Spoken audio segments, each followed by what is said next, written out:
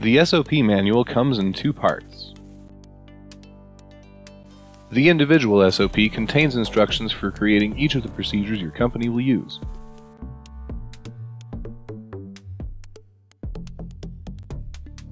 The SOP manual template is meant to be used to bring the individual SOPs into a cohesive document.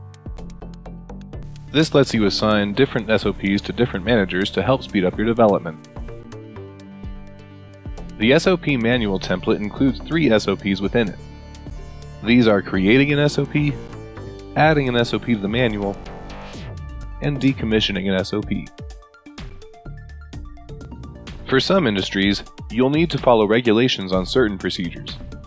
Search online for the rules for your industry and make sure you read and understand them so that you can write compliant SOPs. It's a good idea to make a list of all the different SOPs you think you'll need before you start writing them.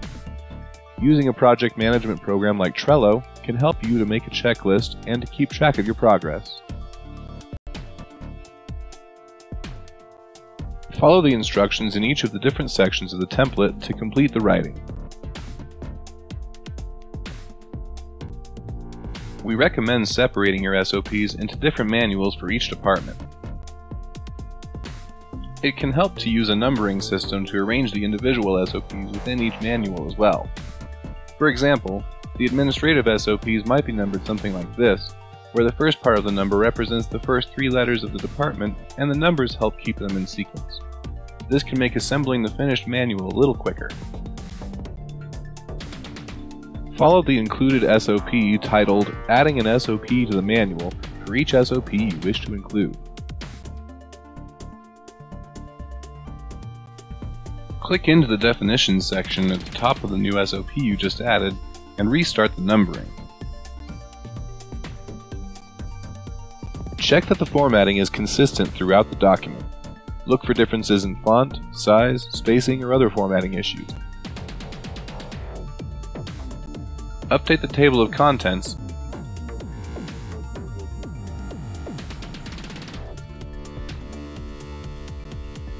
and export the document to a PDF.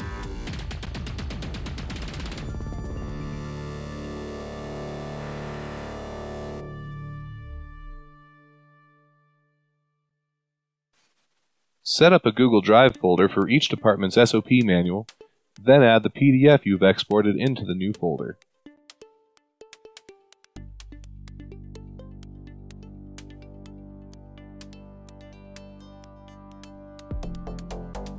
Right-click on the document you've added, then click Share.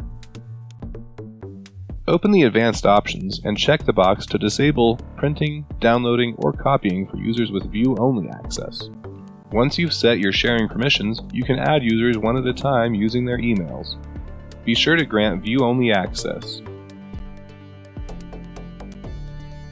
If you need an extra hand developing your SOPs, give us a call or email us today.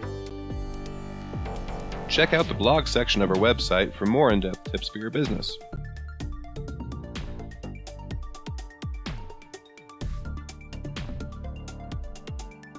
Thanks for watching.